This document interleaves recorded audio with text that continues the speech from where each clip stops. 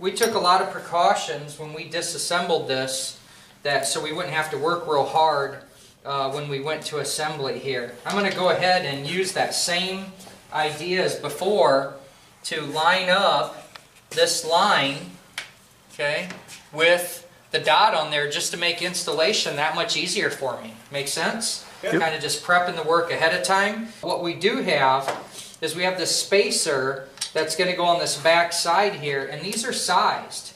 And I want to give a demonstration to show what this is about and why this is so important. You can see here this number on here, okay? That's how thick this is, and you can buy these in all different sizes for this. Is we want to know that these sprockets are in alignment, okay? Okay, you guys, you know, we haven't done tires and wheels yet, but we're going to be talking about this pretty shortly here. This same thing with chain sprockets. If this spacer was thinner, just bear with me, I won't put it all the way back.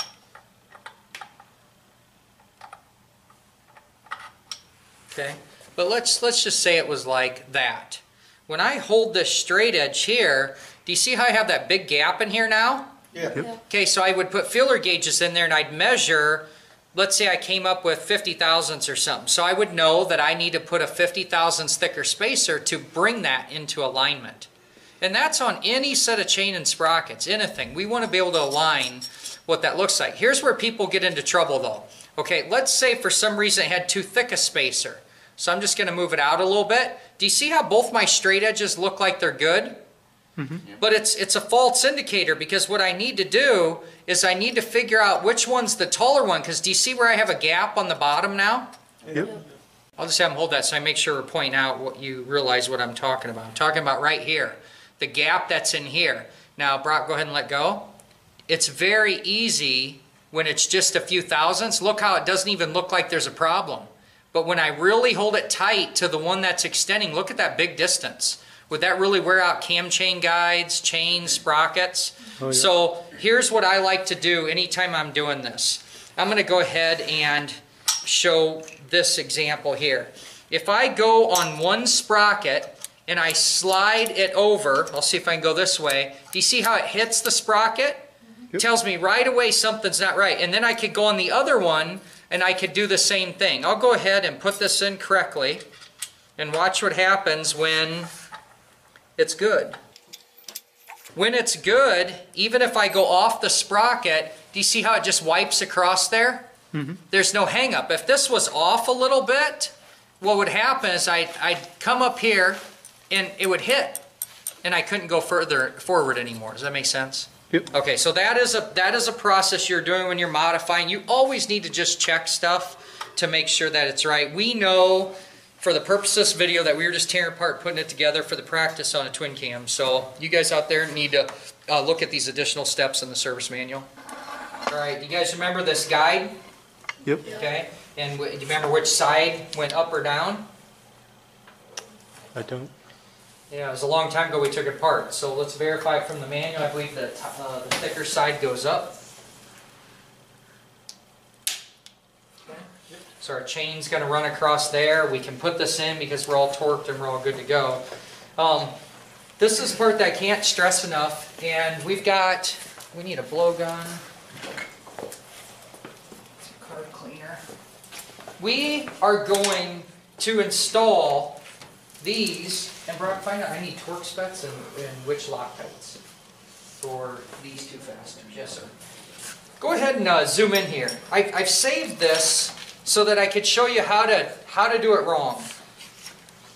What is all over this bolt? Loctite.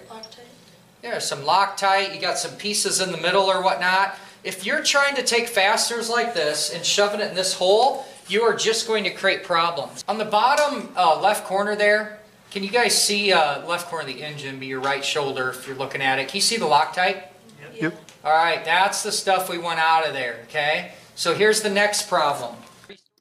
I'm going to fast forward this chunk of material here. If you go to Every Mechanic Should Know This playlist and watch video number 31, you can see this part in regular motion, or the previous video in this playlist too.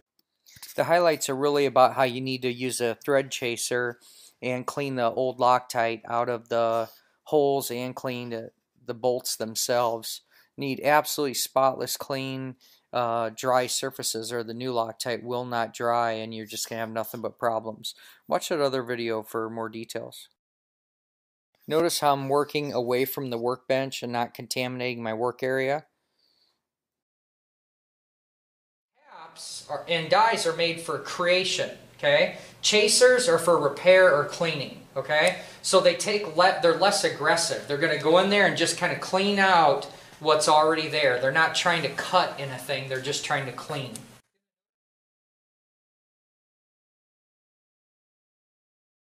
So one of the things they said is we're checking that this lines up, and then we have another set of timing marks that we had looked at before. We got little tiny straight edge, can you see that in there? And we had already checked that earlier. So we're timed, we're good, life is good to go. The next thing that we'll do here is actually torque these down. And what we got here is this tool is labeled. It's getting very hard to read. This is cam side here. Got that in place. And then I would take my washers here. I would take my Loctite 262. And remember, they said a small amount.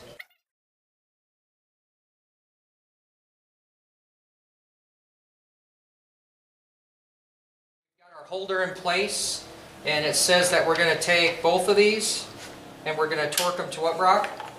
15 foot-pounds. 15 foot-pounds.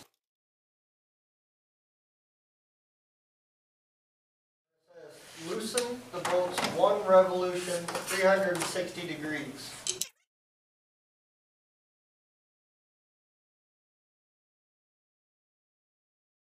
It says final tighten the rear cam sprocket bolt to 34 foot-pounds.